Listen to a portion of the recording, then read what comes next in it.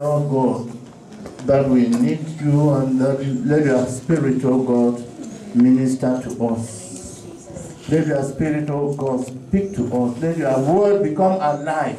Let your word, oh God, become a healing to our soul.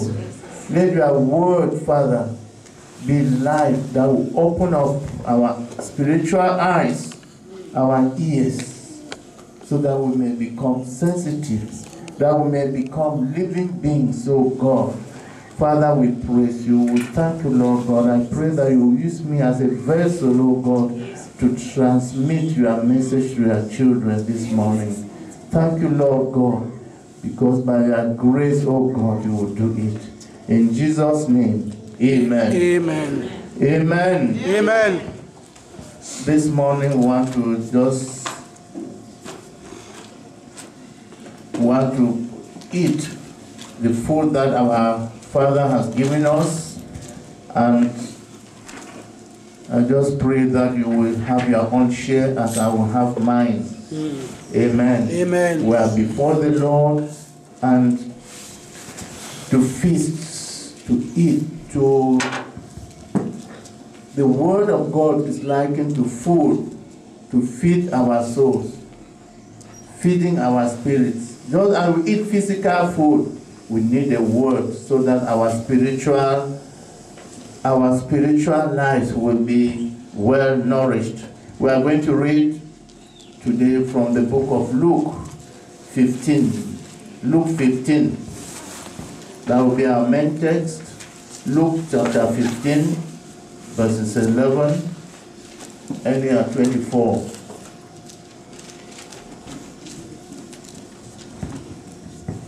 Luke 15, 11 to 24.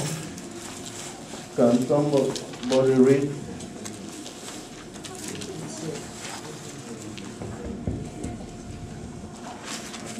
Luke 15 from 11 to 24. The heading says, Jesus tells the parable of the lost son. 11. Jesus continued, there was a man who had 2 sons. The younger one said to his father, Father, give me my share of the estate. So he divided his property between them. Not long after that, the younger son got together all he had, set off for a distant country, and he squandered his wealth in wild living. After he had spent everything, there was a severe famine in the whole country, and he began to be in need. So he went and hired himself out to a citizen of that country, who sent him to his fields to feed his pigs. He longed to fill his stomach with the pods that the pigs were eating, but no one gave him anything. When he came to his senses, he said, how many of my father's hired men have food to spare? And here I am starving to death. I will set out and go back to my father and say to him, Father, I have sinned against heaven and against you. I am no longer worthy to be called your son. Make me like one of your hired men. So he got up and went to his father. But while he was still a long way off, his father saw him and was filled with compassion for him. He ran to his son, threw his arms around him and kissed him. The son said to him, Father, I have sinned against heaven and against you. I am no longer worthy to be called your son. Amen. Amen. Is that 24? My 24. Sorry, it was 21. 22. But the father said to his servants, quick, bring the best robe and put it on him. Put a ring on his finger and sandals on his feet. Bring the fattened calf and kill it. Let's have a feast and celebrate. For this son of mine was dead and is alive again. He was lost and is found. So they began to celebrate. Amen. Amen. Amen. Amen. So this morning I want to put a title, The Decision That Saves Life. The Decision That Saves Life. And in this parable, which is called the parable of the lost son or the prodigal son in some versions, we learn of a story of this younger son who had an ambition. He had he was seeing a vision, and it was like he was not satisfied to be at home, and the way that he was the second position son, and he thought that maybe the father was too controlling or something. He was not satisfied, that's all, but he thought that getting freedom will be the best thing. So he asked the father to give his own share, just his own portion of his inheritance. Let him go and live his life as he wished. Let him have freedom to control whatever belongs to him. A lot of the times, we want to have full control over our lives, our issues, and sometimes believers will see God or God's word or God's law or what God expects to be like a hindrance to many. And that is how this child was seeing the home. The father was like a hindrance, and he wanted to have full rights to do whatever he liked. So this was, in the parable here, they are talking of investment, capital, money. That was the share of inheritance that he was talking about here. He sold everything. Maybe there were cattle for him and whatever. Everything he had, he converted it to cash so that he could carry it and go, whether it's millions or whatever. He carried it along to go and live his life as best as he decided, as best as he could in his own view. But the Bible says there is a way that seems right to a man, but the end of it is death. He didn't see. He didn't see that what looks good may end up in death. What the dream he had, maybe he had peers, his mates in school or somewhere, who were saying, "Oh, your father is very rich, but he is stingy. He doesn't want to give you money now. He doesn't want to buy you the best phone, the best everything now. He is not doing good to you. If I were you, I would take the money. I would ask for my money and go and live the way I like." Maybe they were dreaming of all the kind of things that their friends could get by with money. And your father has the money. He is not being fair to you. Take all the money so that you go and buy everything you need. Everything you like, your friends will like. Whatever you are hearing that your friends have, you can have it right now. But your father is the problem. So he bought the idea and went on and asked. And the father, even though it's a parable, but the father in the context just agreed. He had what he had to go. Then he set off for a far country. That is, he didn't want any influence of the father on him. He didn't want any parental influence, control. No, I should go on far, far away from him. If I'm near, then he will continue to influence me. So let me go very, very far. And he went. Well, things don't always go the way we think. Sometimes the brightness of today, the weather may change tomorrow. We don't know. So long as the sun is shining and everything is nice, we will not know how the rainy day will be. But God, who sees the future, who knows everything, knows that tomorrow will not be as it is now. Who of us by this time last year knew that we'll be carrying masks, wearing things and sanitizing by this year? Did we know that? No. No.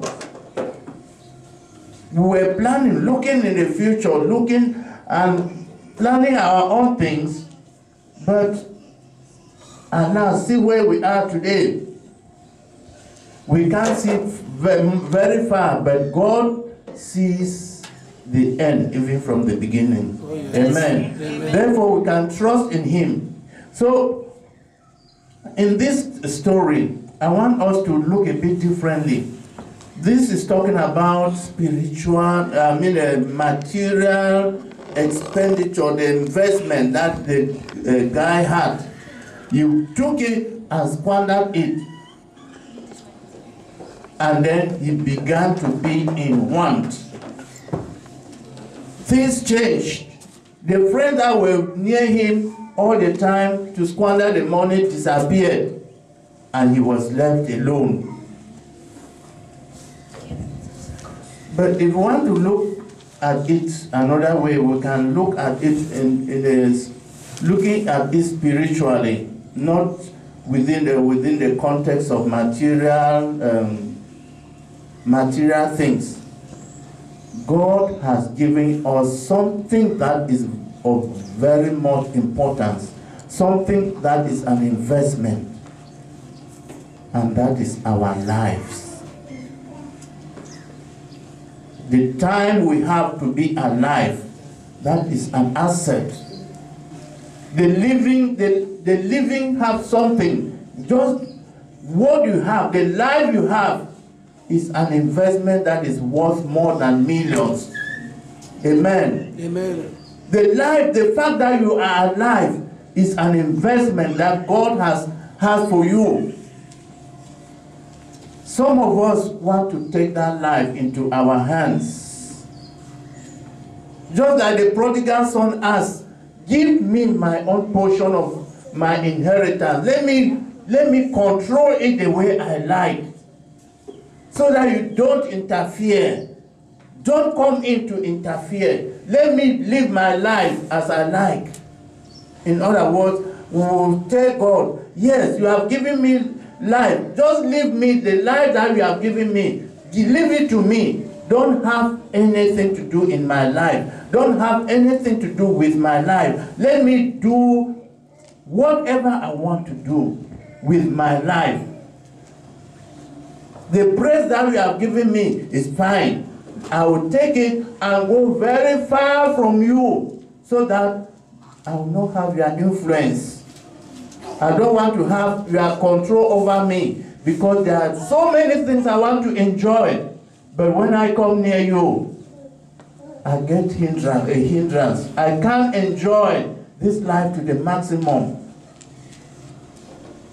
I want to go far from you, far from your word, far from your people. I don't want to come near you. I don't want to have fellowship with you because whenever I have, I feel like I cannot live the kind of life I want. Is that you? You may be here, but far away from God, like the prodigal son. Far in your thinking, in your actions, in the way you see life. How near to God are you? Or how far away are you? Are you someone who is not comfortable in the presence of God? Not comfortable when we mention God. Not comfortable to go near God, to draw close to God. Because your presence near God or God's presence in you makes you uncomfortable. It makes you to feel that you are not enjoying certain things that you wanted to. And you want to leave. You want to go far as possible, as far as possible. The prodigal son wanted his life for himself. He wanted to live his life the way he liked, to spend the assets that he had, the value, the portion of inheritance the way he liked, without the intervention of his parents or parental intervention.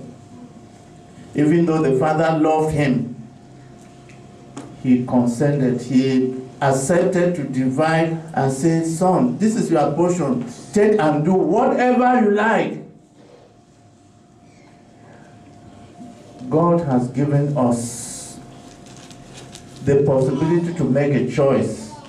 And whatever choice we make, God respects it. He has the power to change things by force if he wanted, but that is not his nature. He gives you the right, just as he told Adam and Eve, to give them the liberty to eat every kind of fruit in the garden, and said, but of this tree, don't eat it. They were seeing the tree, and they were deciding to eat or not to eat every day. They were seeing it, and when the serpent tempted them, it was their place to refuse or accept. God left them to exercise that free will.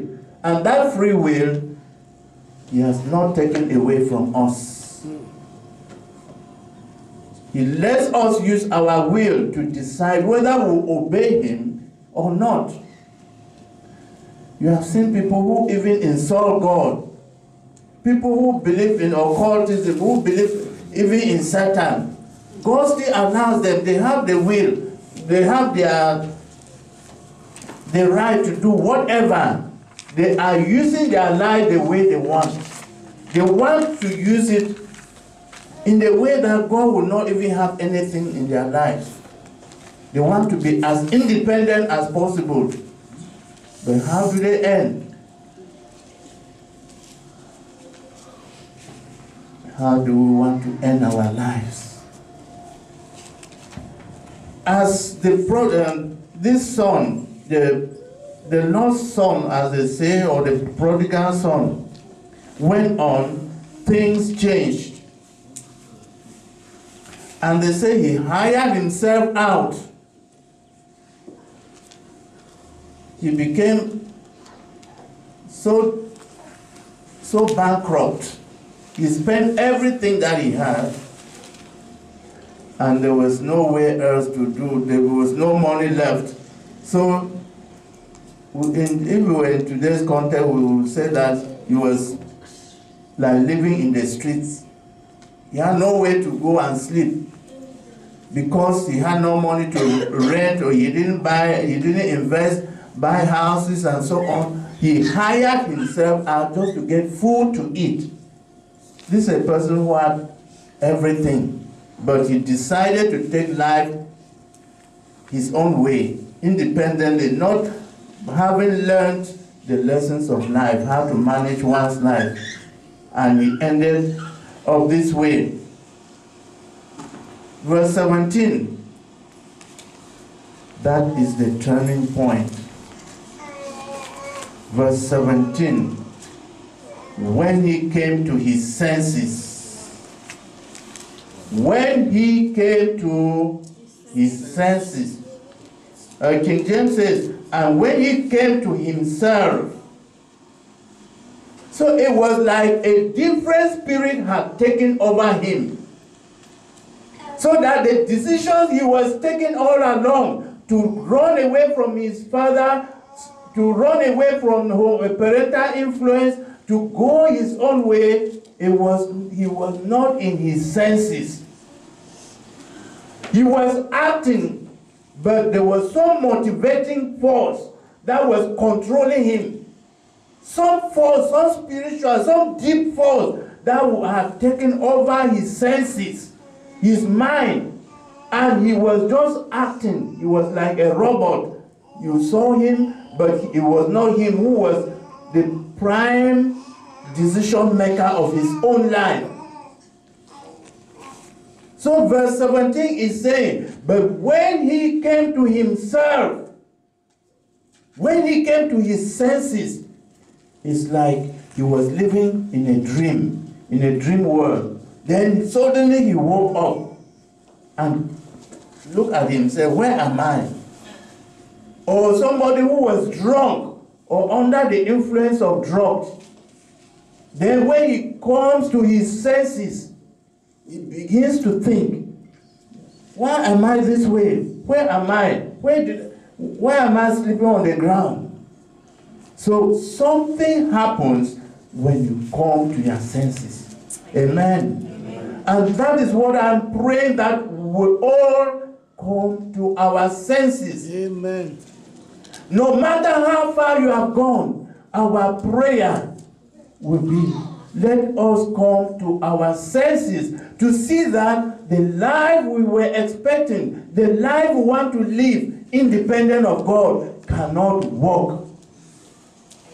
The life we want to live apart from God cannot really work for us. It will end up putting us in a hole. It will end up putting us down in a prison. It will make us bankrupt. We will become the laughing stock of not only society, but we will end up battling. When he came to himself, what happened? He took a decision. He reflected back. When he came to his senses, his memory went back. How he used to live with the father. I'm sure the father had a lot of wealth and riches. So he reflected and said, verse 17, when he came to his himself or his senses, he said, how many of my father's hired men have food to spare, and here I am starving to death?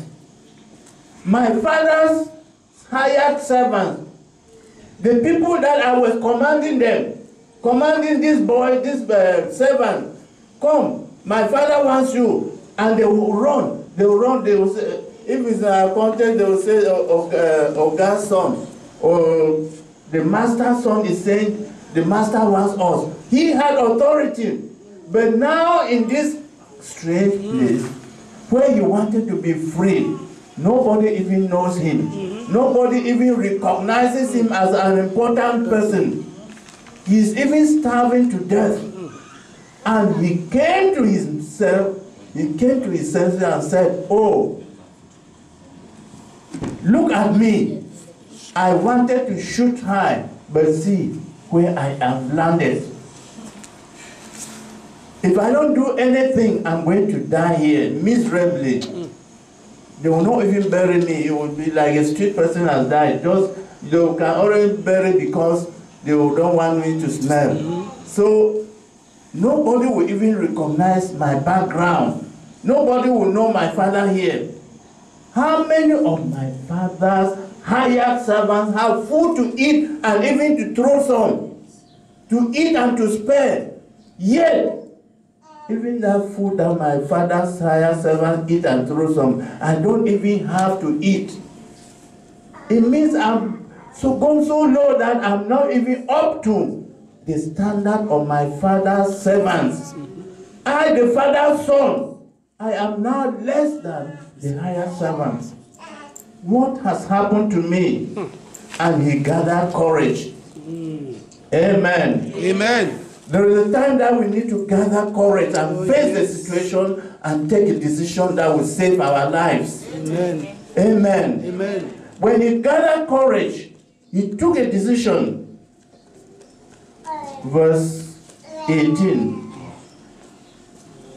I will arise and go to my father. Amen. Amen. That is the decision that changed the destiny of this dying son. He was dying, starving to death. They say he wanted to eat what they gave to the pigs, but nobody gave him. It means it was a purely capitalistic society that people did not have sentiments or feeling for people. If you want to eat something, you must work for it. Even the food given to pigs, you don't have to eat it, or dogs. Here, when I came here, I was shocked the kind of food they were selling in the malls for dogs and cats. It was in our own context, you will not find that. But in their own context, the food that they were given so that it should feed pigs they will not even want him to eat. That's what the Bible says. He wanted to eat, but nobody even gave him the food that a pig will eat. They didn't give him. If you want to eat, you must work and you take your salary and buy the food to eat. Don't take the food of the pigs and eat. You are shortening their rations. So it was a kind of strategy just to show how you can suffer when you are away from God. The devil doesn't give things for nothing. Sometimes we will think that if we are far from God, we will enjoy, we will have this and that, all the promises. But get there, and at a certain time, you will begin to regret. But we will not regret in Jesus' name. Amen. We will not take that road. But this son came, and said, I will arise. Even though I told the father, give my own part of inheritance, let me go and use it the way I like. I'm ashamed, but I don't want to die here. Amen. It's a choice I have to make now. Either I will be ashamed to go back and I die here, or I go back, I humble myself and go back to him and beg him, Father, have mercy on me. I did a wrong choice. Take me only to be like one of your servants so that I will have my food to eat. I've lost the position of a son. Let me just be like one of your workers. That was his decision. He humbled himself, accepted the situation that he had failed, his project had failed, everything had deceived him, and he said, yes, but I remember my father has enough to eat, to give the servants so that they live and eat, and I will even just go back to be like one of the servants, even if I've lost my position as a son, because I've squandered this living. Now, we need to think. When we leave the presence of God and things happen to us, the negative as well as the positive, especially the negative, they remind us something is happening. Think back where you have come back, where you have left. Think back, because you have gone far from me. That's why you are facing these things. Think back, come to your senses and return to God. That's what God uses circumstances to tell us. Amen. Amen. Whenever you are leaving the presence of God and facing problems, it's not necessarily the enemy, it's not necessarily Satan who is attacking you. Sometimes God uses Satan too, so that you will make you come back to your senses. Amen. Amen. You will put obstacles on your way so that you know that I've missed the way. Let me go back to my father and see, so that he will make me see see progress. Come back to your senses. Amen. Come back to your senses. Amen. We have to take that decision like this prodigal son who was courageous. I will arise and go back to my father. Where have you left? Where have you left the father and taken your own course, your own life, your own direction? Look at your life. Are you in his presence? Do you dwell in the presence of God? Are you close to him? Do you fellowship with him? Or you are on your own? You have taken your own life into your hands. You live your own life the way you like. You need to come to your senses and turn back to God.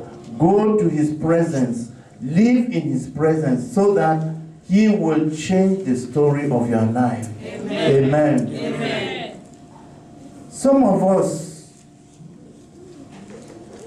have not taken our lives completely. Maybe it's only part of our lives that we took into our hands. In that area, you are not close to God anymore. that area of our spiritual life. We are not close to God anymore. He doesn't have any control over our lives in that area. For some of us, it is the Word of God. We have abandoned the Word of God. We have become bankrupt.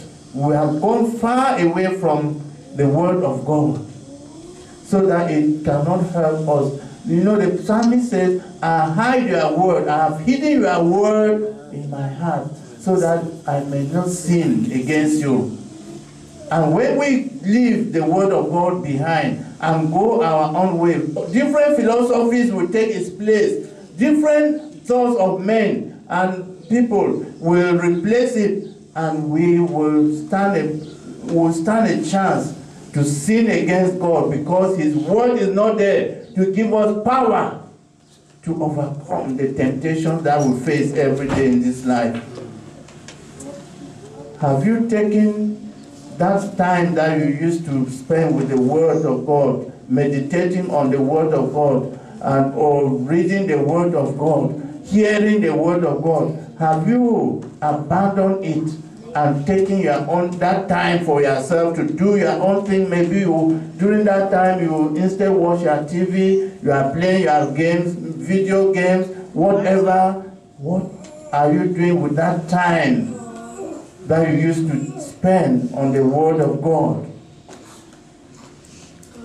For someone, it may be a time of prayer that you used to have fellowship with God.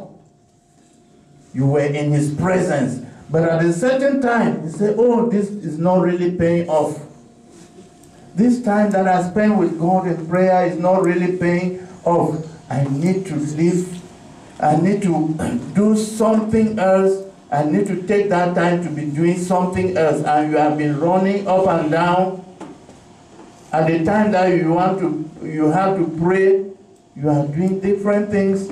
Maybe a time that you were using to pray, say, an hour or more, you don't even have 30 minutes, even 15 minutes, because all that time has gone to different things. You have left the presence of God, which is a blessing, and you have gone. You need to take a decision that you are starving in your prayer life. Starvation does not necessarily mean not eating physical food. Your prayer life can be starving. You are starving. You don't pray, you are empty, you are starving. You need to wake up and take a decision. I will begin to pray again. Amen. Amen. Amen. I will begin to pray as I did before again. Amen. I will begin to evangelize as I did before again. Amen. I will begin to come to fellowship with my brethren as I used to. Amen. Some of us during this pandemic, during the lockdown, we were longing to meet again. And after they permitted us to meet in June, some people have become so used to staying at home that they don't even want to come back to fellowship. It's time to say, I want to meet and fellowship with my brethren again. Amen. Amen. We need all these things to draw close to God. And what of the love? The love of the Lord. Some of us know how much we love God. We desire Him day and night.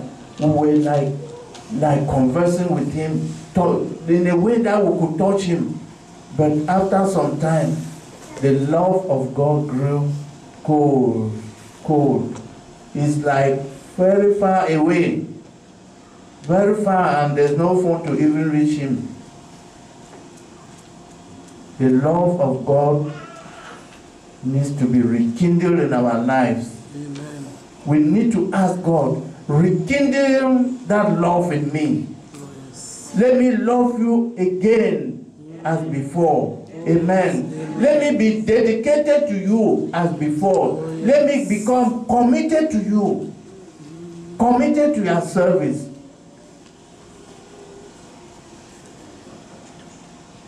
We need to take a decision like this prodigal son. Arise. He said, I will arise and go to my father. And I will say to him, I've sinned against heaven and before thee. And I am no more worthy to be called thy son. Make me as one of thy hired servants. Make me like one of your hired servants. Let me just become like one of your cleaners in the house, or your a gardener, or something that somebody that is just working for you. Don't consider me a son again. Make me one of your hired men. So, verse 20, not only did the decision come in mind, but he acted upon it. Amen. Amen. Sometimes you want to do something good, which is fine. God brings us to consciousness, but it shouldn't end.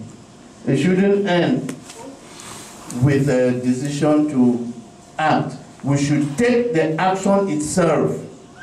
Amen? Amen. Verse 20 says, so he got up and went to his father. That employment was still there for him to be feeding pigs. And then he will have the mercy of getting a small salary to feed himself from it. Oh, maybe you are just managing life. You are still surviving under hard struggles. You are just surviving. But you should see a better future for yourself. Amen? Amen. He could continue for a time thinking that maybe the economic situation was going to change and you get money and then improve. But he said, no, if I continue, I will die. Let me act now. Let me stop this, whatever they are giving me here. If they pay me, instead of working another month to get money to eat, I will take that money and then pay my transport back. He planned. He said, no, I will get up. He got up and said, let me find, what I take here, I'm looking back. I have one way. My direction is one, focus. Back home. I'm going back to my father. Nothing stopped me on the way. Amen. Amen. If you take a decision back to God, you take a decision to reclaim, you have lost prayer life, you have lost spiritual life, you have lost time and fellowship with God. Whatever the devil has stolen from you, or you have lost it through your own carelessness and decision making mechanism that you lost it, you can take it back and say, from today I am going back. I'm gaining back what I lost. Amen. Amen. And when he took that decision and went, guess what happened? As he was taking a step, God was already waiting for him. But while he was still a long way off, his father saw him and was filled with compassion for him. Amen. Amen. While you are taking the decision far away, still far away, God will take more steps towards you. Amen. If you take one step towards God, God takes 10 towards you. Amen. Amen. Amen. So don't remain where you are. If for one reason or in one area of your life you have erred from God, you have wandered from God, and your life has gone to a full stop or a standstill, turn back to God and start taking one step. You will see the progress. You will see how God will surprise you. Amen. God was waiting. The father was waiting. And they said the father saw him and had compassion. God has compassion on all of us who want to turn to Him. Oh, yes. Amen. It is not God's desire that we should suffer. It's not God's desire that we should be tormented in this life. God wants good, our good. God wants that we should live the best in this life and the best after this life. Amen. So don't fear to go back. And he turned back. The father ran to him and threw his arms around him and kissed him. That's verse 20. What love. I'm sure since he went and lost the money, nobody could treat him this way. But the father still longed to have him back. Amen. Amen. Anyway, the son wanted to recount what he had been rehearsing. To tell the father, no, Father, I've sinned. Yeah, he said it because it was in his heart. He knew, his conscience was telling him he had done wrong. And he said, I'm no longer worthy. But did the father listen to the end? As he was going with the story, father said, but quick, the father said to the servant, quick, bring the best robe. Verse 22. Quick, bring the best robe and put a robe and put a ring on his finger and sandals on his feet. Maybe he went and the shoe had got bad and he couldn't buy anymore. You know, when you are poor, their shoes easily betray because they eat. As you are moving up and down, the friction will weigh them, they'll get holes. So maybe his sandal had got torn and there was no way. Say, quick, bring a robe, put clothes on him. The clothes had got torn, no, shoes had gone torn. Bring clothes on, put on him. Bring a sandal and put on his feet. Put a ring on his finger to show authority. He had the authority. In those days, the ring was a sign of authority. Amen. Amen. He regained authority as the son. Amen. Amen. He was not just a servant. He had not lost his position as the son. To the father, he remained his son, who had now learned about life and had come back. Hallelujah. God is waiting for us. Wherever we have gone, however we have messed up, turn to Him. Take the decision like the prodigal son. Turn around and God will surprise you. Let us stand. God will surprise you. You will find more things, better things than you would ever have anywhere else. In this story, you will see they made a big dinner, a big feast to celebrate. And it was joy. The Bible says there's joy in heaven over one sinner who repents than over 99 Amen. who don't need to repent. If you have gone away in one dimension, repentance doesn't mean that you actually backslided. You are still in the church, but actually you are backsliding. You are doing less in one area of your life than another than you were doing before. You need to restore. You need to go back. Maybe you are not praying before. You are as before. You are not close to God as before. You don't love God as before. You complain everything in church. You complain, and it's like God doesn't mean much to you. You don't enjoy God like before. Ask God, restore me. Restore me to that position. Restore me to that position I had when I used to have fellowship with you. Restore me. Restore my prayer life. Restore my love to you. Restore whatever situation that you have lost. Ask God. He can restore it. Can you speak to the Lord?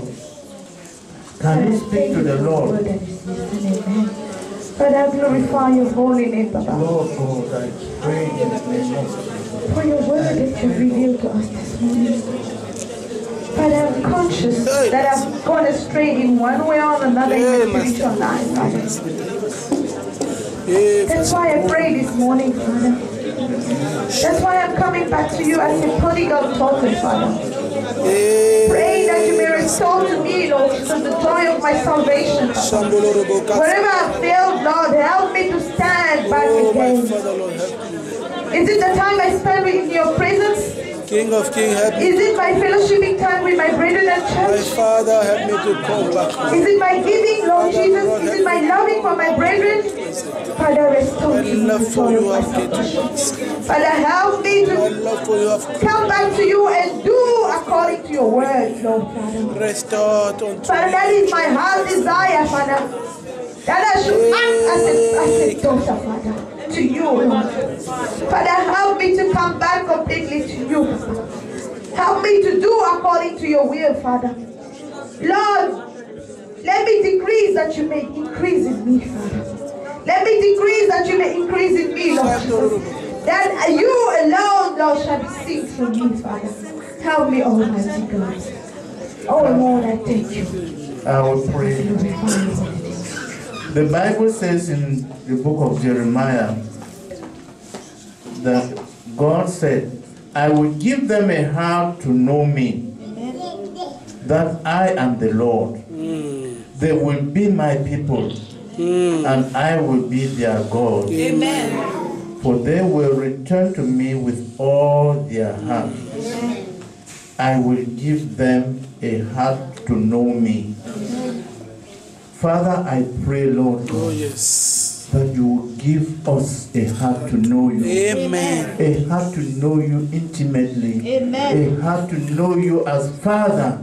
A heart to know you, oh God, as the Almighty God who loves us, who cares for us, who has plans for us, plans of good and not of evil. Oh, yes. Oh Lord God, I pray that you will give us a heart to know you. A heart, Lord God, that will seek you. A heart, Lord, that will seek to obey you. Oh, yes, my Father. To have intimate fellowship with you in prayer. Thank you, Jesus. To trust in you, oh God, by faith. Oh Lord God, a heart that will love fellowship with you and fellowship with one another. A heart that will love your word, to meditate on it and to store it in our hearts so that we will not sin against you. Oh, yes, oh Lord, a heart that will have feeling, oh God, for others, compassion, and that will make us to evangelize to others. Lord God, give us a heart to know you more. Amen. A heart to love you more. Amen. A heart to serve you more. Amen. In Jesus' name. Amen. Amen. You can see.